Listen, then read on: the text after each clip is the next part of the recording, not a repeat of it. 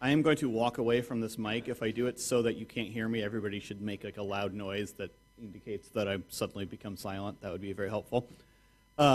Welcome to the State of Fedora talk for 2019. Welcome to Flock. Thank you all for coming here. Here's what I'm going to talk about today. We had a council meeting in like December, November last year and had some strategic work we did there, which I want to talk about here. How many people read the blog post that we made after that?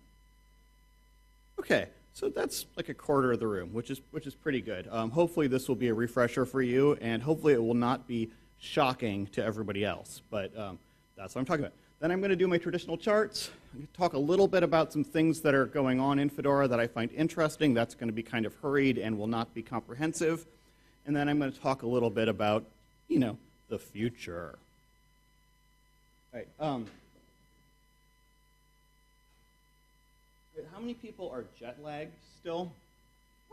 Okay, awesome. That is good because I'm going to start right in with classwork here. How many people have seen something like this before? All right, awesome. You've been listening to me, maybe. This is a program logic model, which is a thing that comes from the nonprofit world. It's a way of both planning and also evaluating whether the thing you're doing has actual impact on the world. And the way it works, you start with your planning over at the right side, with the, sort of the mission and vision and what you want to accomplish in the world.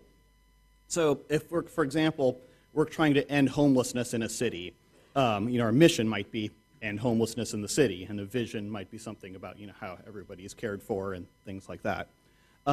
Then everything gets more concrete going to the left. So the outcomes are things that are measurable change. So that might be like half of the homeless population is in housing, something, you know, or you might want to pick some number that's achievable. These should be things that are something in like a 3 to 5 year time frame usually, something that is a number that you can move. So maybe also like 20% more affordable housing stock or something like that.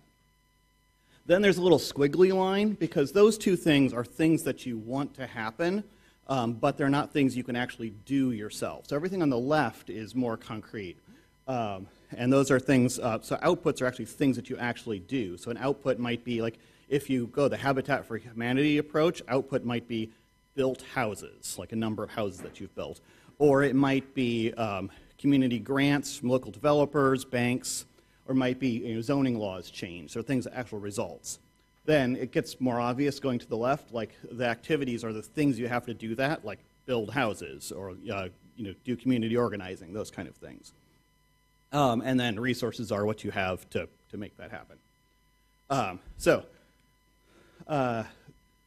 This, if you've seen OKRs, the objectives and key results thing, that's actually kind of a small logic model kind of thing that doesn't quite as fleshed out as this one. I like the big model for programs. OKRs is kind of a nice thing for personal achievements, but it's really kind of the same idea.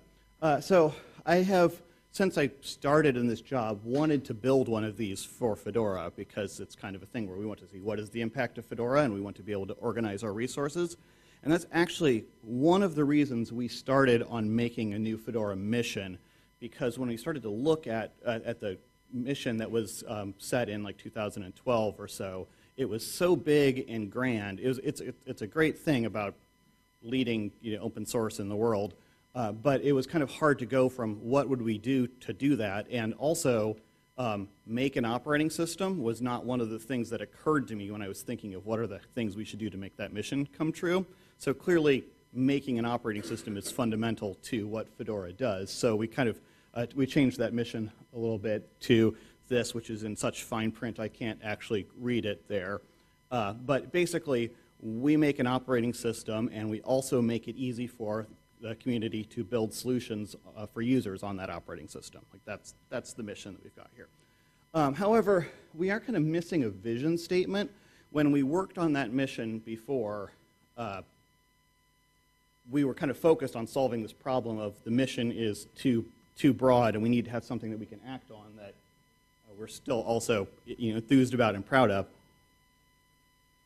So we kind of set aside the vision setting, which I kind of think that we need to fill that in and have something that kind of talks about the world we want to make with Fedora. So this is actually a pitch. It's in disguise. We have elected positions on the Fedora Council, and working on this stuff is one of the main jobs of the Fedora Council. If this interests you even a little bit, if you kind of have an idea for how you want Fedora to change the world, run for the Fedora Council in the next election and come help us do this. We also have kind of some vagueness in the outcomes. So this is kind of one of the problems here is it's hard to measure Fedora for privacy reasons and because we're doing a lot of different messy things. So this is something else we could do some more work on. Obviously, I'll show you my charts and graphs later, which is some part of it, but there's a lot of other things that we could measure that we could probably do better. But we do have these things that are the Fedora objectives that are kind of specific things, each which has its own outcome that is a measurable thing. So those things kind of fit into what we have as the Fedora outcomes. Then the outputs are, the things we make, and I think these are pretty good. And in a lot of ways, we're actually doing this in the middle, from the middle out. When you do this process, you're really supposed to start with the impact on a green field and work back to what you want to do. Obviously, we kind of have outputs, and then we go both directions from there, which is just the reality of working with a project that's, whatever, 15, 16, 17 years old. Yeah, and then activities, the stuff we actually do, and resources, our time, the money we get from various sources, the hardware we have, those kind of things. So in theory, once you have this all done, everything that's a resource flows nicely into the things we do and all the way to the right, and you can kind of go both ways back and forth in a nice, satisfying, neat way that both shows that what you're doing has impact on the mission, and also that the mission has all the things it needs to actually be accomplished. And so this is a really useful tool, like when I go to, for example, Denise here and say, hey, we need help with this, and I can say, we need this thing here because look at this line through to the thing we're trying to accomplish in Fedora, and then it's a much easier argument to make than just a, I wish I had this argument, which I also do make sometimes. All right, so to the Fedora Council Hackfest. We kind of went in with that. So we had this mission. We want to make it easy for people to build Fedora solutions in Fedora. And the basic problem we went in with is it's too hard. Things are kind of chaotic in Fedora. How do we actually make that mission be a true statement? What can we do to adjust the way Fedora is structured to work on that? And so we came up with basically two major themes. There's a nice blog post, which is now actually in the docs.fedoraproject.org page that kind of goes through this. I encourage you to read, but I'm also going to summarize here. The first thing is these objectives. And so I've talked about the objectives before. Objective leads are people who are tasked with driving this to completion, and that's actually a part-time council position as well.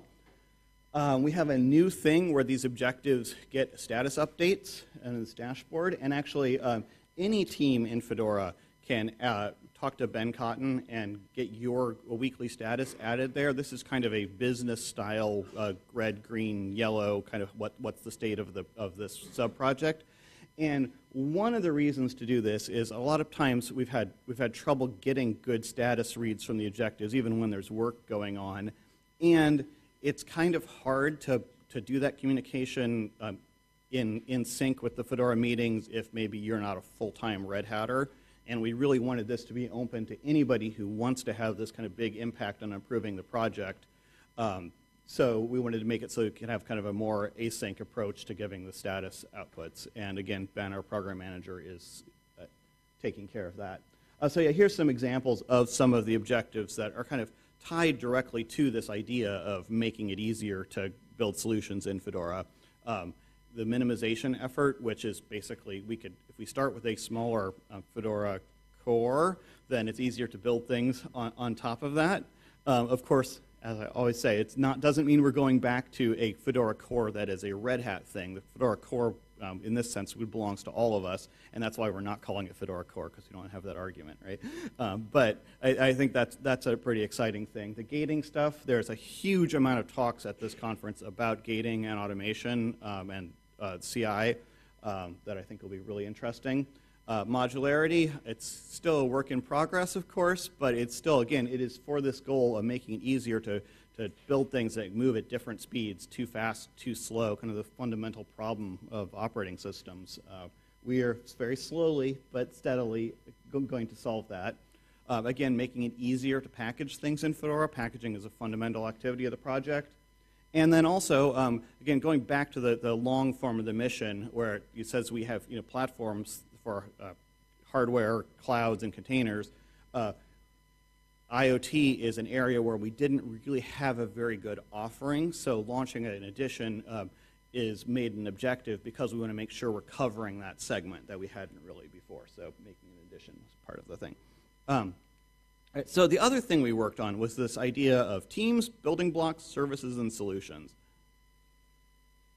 And we actually went into this with a longer document with a whole lot of jargon and terminology, taking some of the existing jargon with SIGs and working groups and spins and labs and all of these things.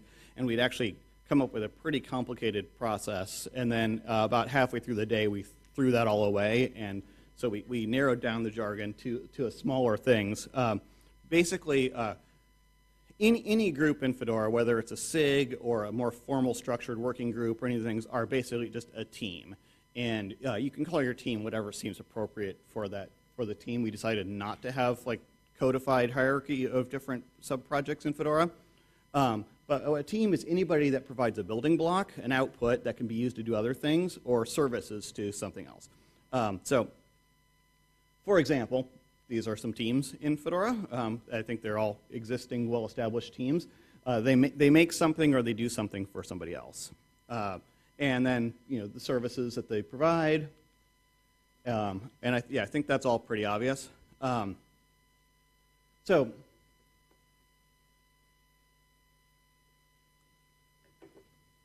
the end goal of that is once you have all of these teams that are providing services and making building blocks, those building blocks can actually be put together to make a solution.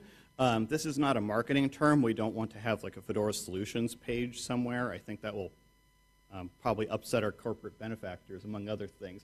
But it's kind of what the idea of what we're actually doing. This is something for end users that addresses a problem they have. And that's kind of, we want the things that Fedora does to actually be useful to people. It's not just an abstract thing where we're building an operating system for ourselves. We want to make sure we're building it for other people, because otherwise, what's the point of it? So, the things that are our traditional editions and labs and spins, those are basically the solutions. And one of the things we highlighted in this is that if you're a team in Fedora, this is one of the Debian social contract things I think is important, is you can't make somebody else do work because a lot of us are volunteers, and even people working for Red Hat are either following a team agenda they have at Red Hat, or else they're volunteering on this thing. And just because you want to have something done doesn't necessarily mean that you're going to line up everybody else to do it. So the teams can set what they are going to do and why, and we would really like teams to kind of advertise, this is what we do, and this is how you get services from our team, and what kind of levels they will do it for. So we might, for example, if you're a web development team, you might say, if this is one of Fedora's big offerings, we'll prioritize making a nice fancy splash page for you.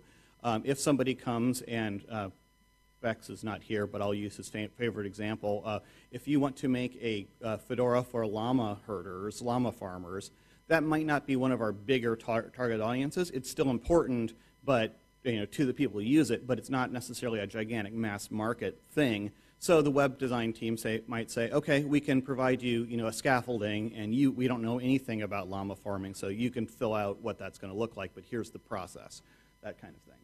Again, solution, not a marketing term. It's just kind of the practical impact of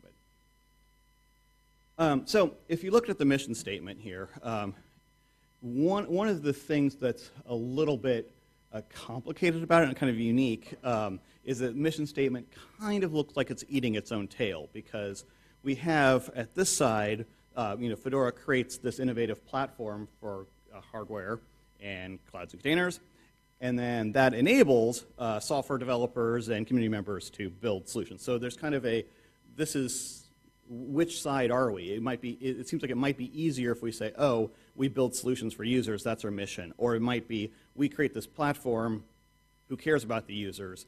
But we kind of wanted to put that all together. An example of that kind of might be some other distribution might say, this is our main focus, we make this one thing, and if you have a solution for some other problem, you can be a downstream of us, but you're not really part of the project. In Fedora, we want to have a different approach where we all work together, no matter, even if you are addressing the llama herding problem, like we would like you to come do that as part of Fedora in Fedora, because when we work all together like that, the shared work can be useful to other people, and it just kind of builds a nice, bigger, everybody is friends thing that I like.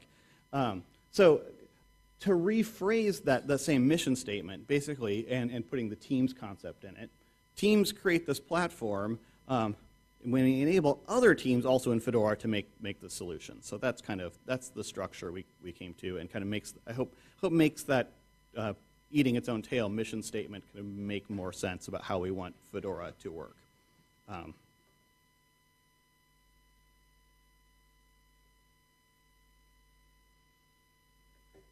So yeah, an example of that, for example, it might be the Python Classroom Lab, which is meant for teaching Python in a classroom. That team makes that solution for that particular use case, but also does a lot of work on Python in general that benefits the whole project. So that's an example of a team that kind of exists mainly for that end solution, but also has the whole benefit all together when we do it that way.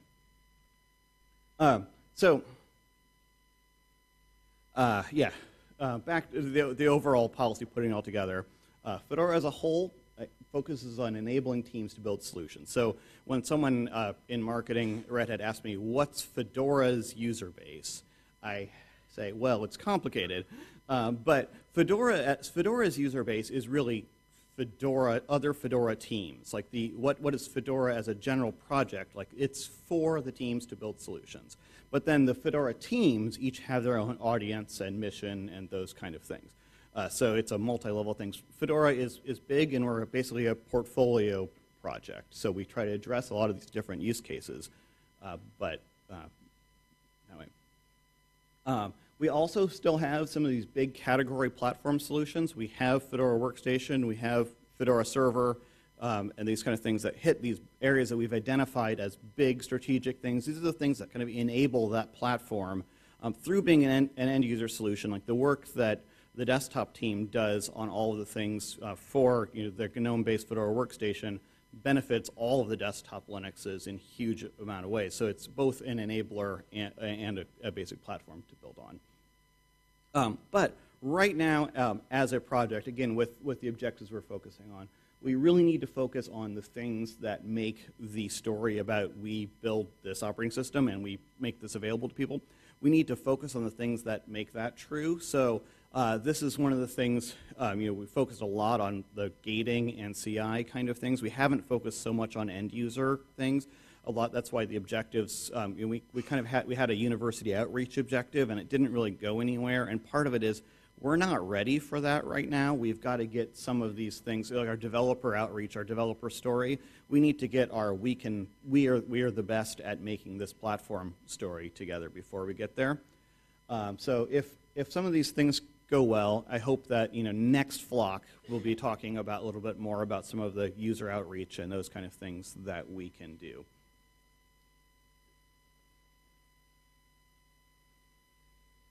And I want to end this with some of the kind of basic guidelines we came up with teams. One of the things we kind of had, this is something we talked about in the council, when do you need to ask permission to do things? Generally don't. Like if it's something that's in your area, and especially if it's something that could be put back if you accidentally made a mistake, just do the thing in your area. It's not something you need to stop and ask permission for. This is something I often get where people are like, I would do that, but I don't want to post a devel list because people are going to complain and then I will not get anywhere with it. You should post a devel list because there are a lot of people here with a lot of wisdom who can give feedback and input. But people who have feedback and input which are not involved in the thing are also not able to block you. Just because somebody complains about something doesn't mean that you shouldn't go ahead and experiment with that. But you might want to take their concerns into account, especially if it's affecting something they're doing. So communication is important. Please do it. I guess that's a thing. Again, teams. Right. Yeah, if a majority of FESCO say not to do it, then we may have a further conversation. But we also may want to find a place where you can do that thing. So if FESCO says, for example, you should not move the architecture, that's the base architecture for Fedora, up to something that only works on new hardware, but some people really want to have a build that only works on that hardware, we should try and find out a way so that, both of those things can be accommodated. That's a pretty big one right there. So that one, particular one is hard, but there are a lot of things that are smaller where it's like, okay, well, let's find a place to the side where you can do this and make that available to people. Of course, that's very situationally dependent. Again, focus on what you can do in this thing. This is how could we make this happen? Clearly, you're coming to us with some need or some idea. Let's figure out how to let people's ideas happen rather than saying, your idea doesn't work for us, go somewhere else. Because again, I want Fedora to be this big, inviting, experimental area where people can do all these different things. And again, yeah, if you're a team and you're like, wow, I'm being asked to do so many different things, like take a look at this not quite filled out mission logic model and see like where do these things fit into the current Fedora goals and kind of try and prioritize around those things. And I think that will help us overall as a project. One of the tools we have to kind of help with this, we have a site, teams.fedoraproject.org, which is running a hosted version of Taiga. Taiga is an entirely open source project planning Kanban board software. You may find the Kanban features, it's a cards in columns kind of workflow thing. You may find that helpful. It's something that maybe doesn't scale as big as if you are a 20-person team working on some sort of project. I know Lee is not a gigantic fan of this for his team's project work. But it also is a place where if every team has some amount of presence here, we have kind of a live update of which teams are actually active. Right now, and we try to show the organization of Fedora, we look at all the teams in the wiki, and we've got wiki pages that are 10 years old and out of date. Like there's a Fedora minimization SIG, which never actually did anything, but has like 100 people signed up for it. Adam, who's the objective lead for minimization, didn't even know that it existed because it didn't really exist. And there's no really good way to tell from the wiki if a team is active. So if everybody who is an active team makes a presence on Taiga, anybody with a FAS account can log in and create a project, and then if you have to file a ticket to be moved to a top level rather than a personal project. But create something like that and show some of your team's activity. I think that will help us kind of have a directory of what the active teams are in Fedora. This is something that I was kind of hoping the Hubs project would, rest in peace, the Hubs project would provide us, but since we don't really have the resources to develop this can kind of give us a lightweight view of that kind of active teams. And one of the things I've talked about as a possible intern project, so Taiga has an activity feed kind of thing. One of the things that would be nice is there's an API for injecting stuff into it. So an intern project might be some tools to take existing things in Fedora, Fed messages, Pagure issues, and things like that, and inject them into the feed so that team's work in other parts of the project becomes visible in this teams thing. So this is an idea, it's an experiment. We'll see if it works out. If it doesn't, it's a hosted service, so it will be very easy for us to turn off.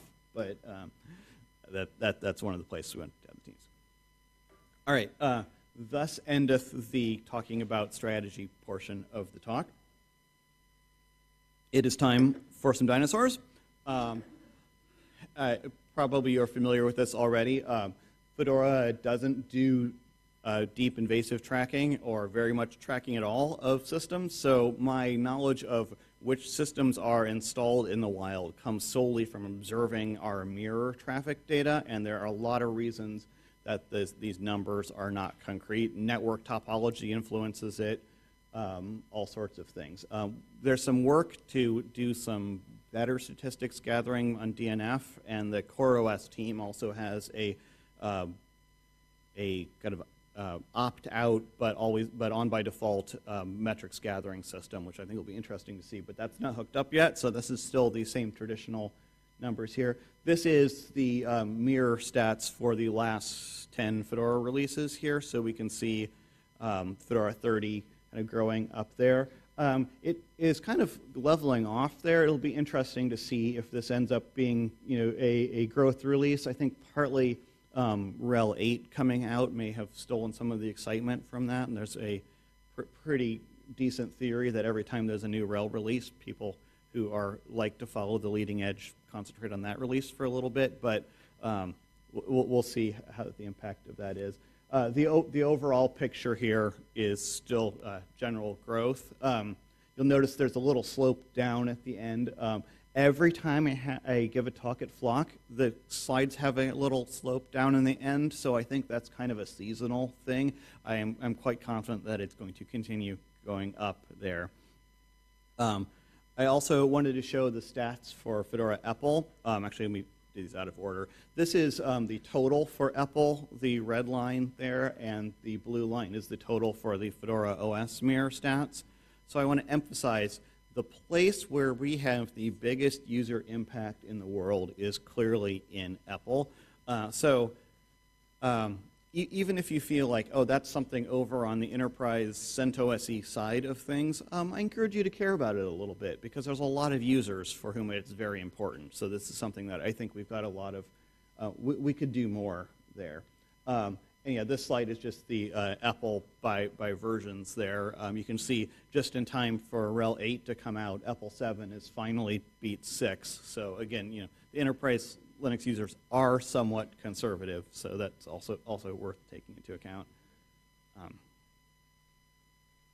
right, that was all the graphs I'm going to show this time because I'm going to run out of time if I do a lot more. I could do another 20 minutes of talking about graphs, but I will not. A lightning talk? Yeah. All right. So I'm going to talk a little bit about some of the things I find interesting going on right now, and there are a lot of talks about these things at this conference. Rawhide gating is finally enabled. This is something we've been talking about for, thank you, Denise, for a very long time, 5 years at least, about making Rawhide, the development tree, something that actually just isn't broken all the time, something you can use.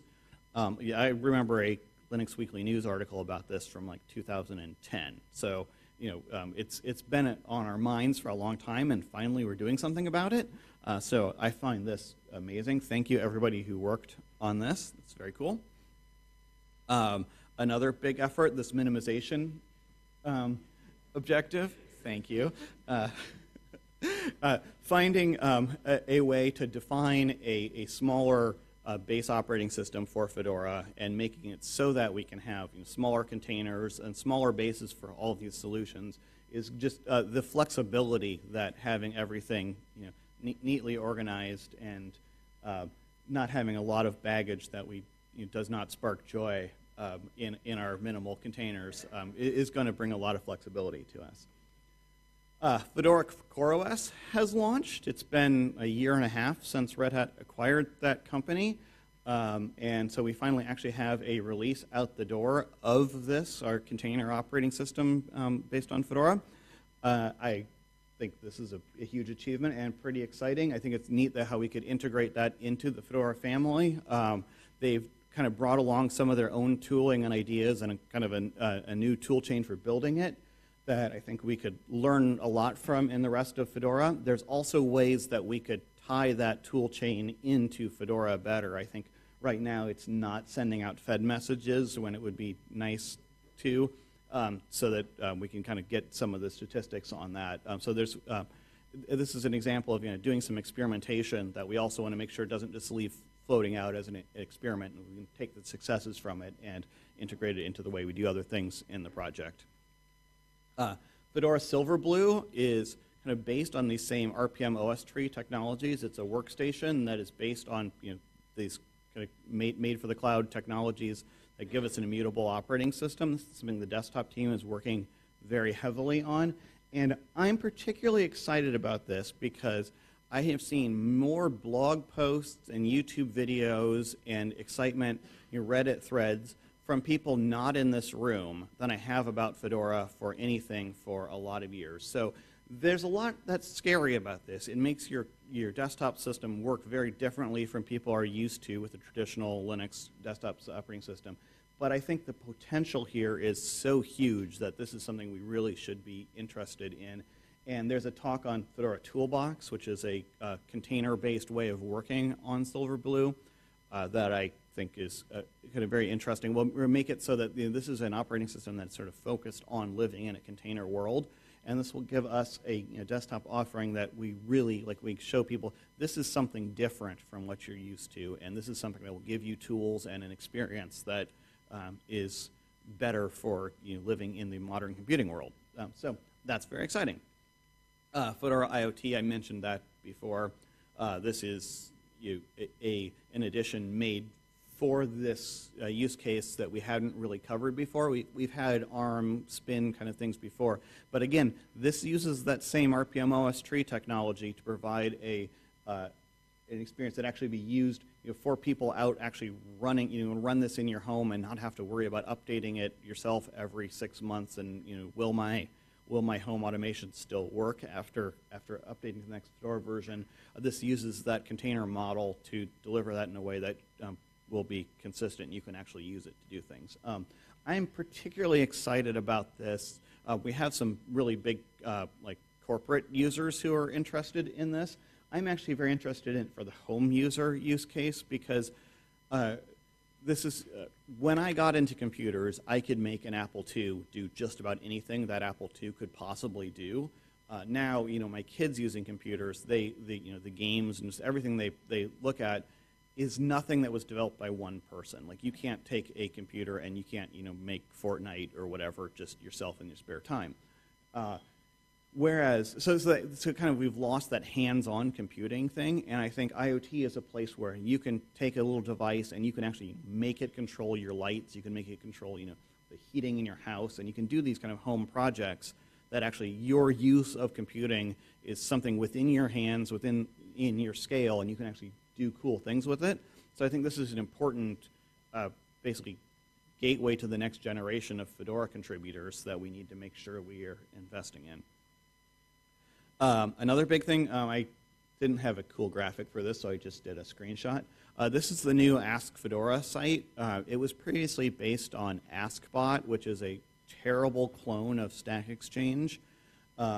We switched to, for a number of reasons, which I can talk about in the hallway, Discourse, which is an entirely open source web forum kind of platform that has we're using a hosted version of. And this was really entirely run by people from the Fedora Join SIG who kind of took this and set it up with the different languages and all things. And this has been very successful. The traffic is already at the levels where we're maybe needing to consider paying for the next higher hosting plan, which is a great problem to have. Yeah. So this is, and this is, if people come to you with Fedora questions, and you don't have time to answer them, like I often do not, this is a good place to send people to because there's a pretty good community of people who are interested in helping out other people in Fedora.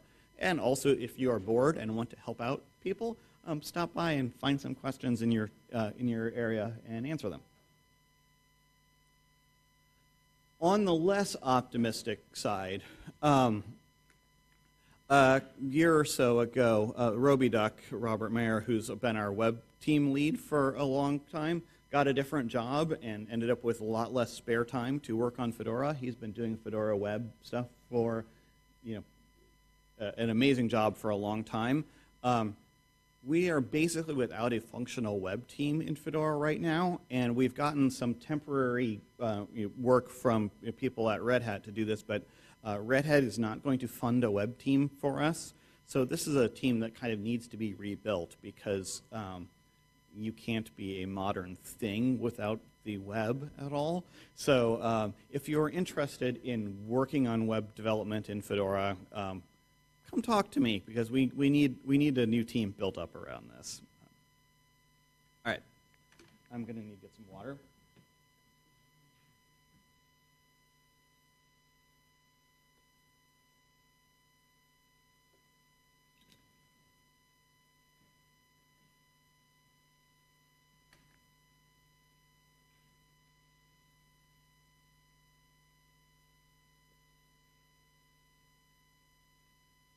I'll just let you read that while I drink.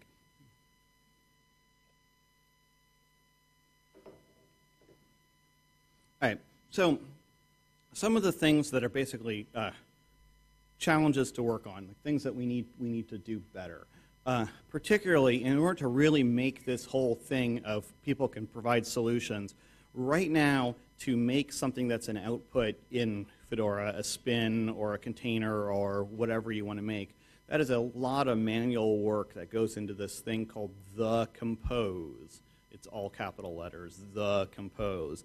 And I don't know what the time for that compose is right now, but it was up to the time where it was like taking over. What's that? Okay, yeah, so it's down to 4.5 hours, which is pretty awesome. It was up to like 18 hours and pretty crazy. But even with a shorter compose time, which that is almost ability to make 2 composes in a day, which is going to be huge. One of the problems we have is this idea of like blocking the release. So every release we have something like where we can either say our artifacts stop Fedora from being released. So if there's an error in the llama herding distribution, we will not release Fedora at all that week, which would make a lot of people sad and angry to various degrees.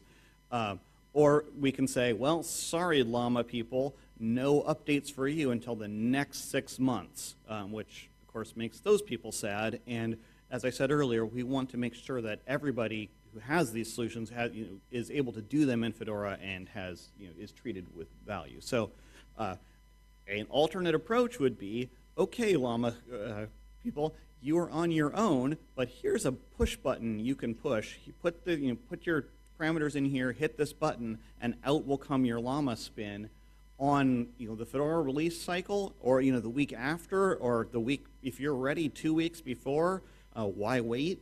So you could make maybe for some reason the llama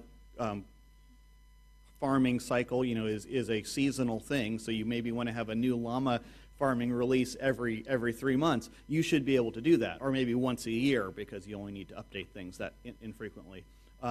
So we need to be able to decouple those things. And I think that in order to do this, to do this right, we should do this for everything. All of the outputs in Fedora, from the big things like Fedora Workstation, down to the little things, Nero Fedora and those things, they should all be self-service like this in the same sort of way, even if it turns out that for the big things, the release engineering team, one of the things they provide is, yeah, we shepherd that through. Not a llama joke, just yeah. We need a lot more automation in order to do this. A lot of the work we do in Fedora is manual labor that is not really great use of human intelligence. A lot of the packaging we do, where we take something that is an upstream package and then we reformat into our packaging format, we're not really adding any value to that at all. Like, there's no reason you'd go for Fedora because our version of this Perl subdependency is the better one than the Debian one. At least I hope that's not true. That would be that'd be awful. But we've got to find ways that the human effort we have, I mean, we only have so many people. We want to make sure that the human effort we have is used to the best amount while we still are able to cope with the exploding amount of open source software out in the world. And this just doesn't scale to humans. So we need to find a better way to do that. We also, kind of as part of automation, we need to move where we do our quality checks. And I think we've been doing some of this, but mostly right now, we check for quality basically at the borders. When a new package comes into Fedora, we do a rigorous package review. And then after you pass the review, the dirty secret is you can do whatever you want to that spec file, and people have, and nothing really stops you. So we need to do some kind of things that make that better. And then the other place is with QA. Like we do extensive QA. Reading other users' passwords requires permission. Thank you. All right. We do extensive QA at the Fedora releases, but we don't do QA on like update batches and things like that. Again, it's a border check as it leaves the project out to users. We do a check, but we don't do much continuous QA. So again, the CI/CD efforts will really help with that. Finally, we've got to do something better about packaging dependencies. In general, people who are interested in I know some of you are exceptions to this in this room, but in general, people who want to make something available in Fedora want to make an application available, something for end users, and it usually is the case that that package, especially these days, has 300 dependencies, and getting each of those 300 dependencies through individual package review is not a good use of time. And what's worse, if you do what we call the right thing and debundle and get each one of those things through package review, you now end up being the owner of one application you care about and 300 dependencies that you don't give any cares about. But you've told everybody, I'm the maintainer of this. And that lie is not really very helpful, because someone else comes along and sees, oh, this is in Fedora, it must be maintained, and builds dependencies on it, and it's not a good situation. So we need, I don't know the answer to that, but in a lot of ways, this is a big data problem these days. Again, when there's thousands of dependencies, like there are other ways we can attack this rather than having a human go through and package up those and claim ownership of it even when they don't really own it. So I don't know the answer to that, but that's something we really should work on. Switching, this is actually organized after the first part of the talk. It all comes together in a nice way if you see the whole thing together. But from the teams and building blocks thing I talked about, there are a couple things that kind of fall out of this about how we present and market and organize Fedora. One of them is something I've been saying for a while, but which is hard habit to break. This is just like, Red Hat doesn't want you to call Red Hat Enterprise Linux Red Hat. Microsoft, when I was in college, some of my friends would call Microsoft Word Microsoft. Drive me crazy. Or, the thing that comes with Lego. The little thing that says, please do not call our blocks Legos, call them Lego building blocks, right? This is the same thing. We want Fedora to be, this is Fedora in this room. We're Fedora. We're the project. Fedora operating systems and outputs are Fedora Workstation, Fedora, the Fedora package collection, those kind of things. I know that's a hard discipline, but if we all start doing it, maybe it will slowly trickle out into the world. And then the other part of that is, like, if we want these different artifacts to connect with their audiences, it's okay if we make it be Lamatron OS by Fedora rather than saying Fedora's Lamatron OS. If people want to do it the other way around, that's fine. But I think if we go